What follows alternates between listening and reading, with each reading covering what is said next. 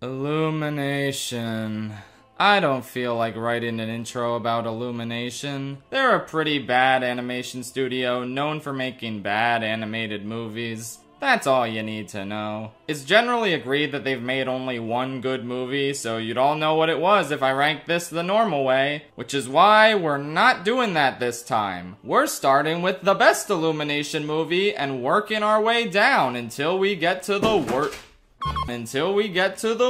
one, in order to offer a little bit of suspense in terms of how the ranking will pan out, and more importantly, to emulate the descent into hell I felt when watching this studio's output.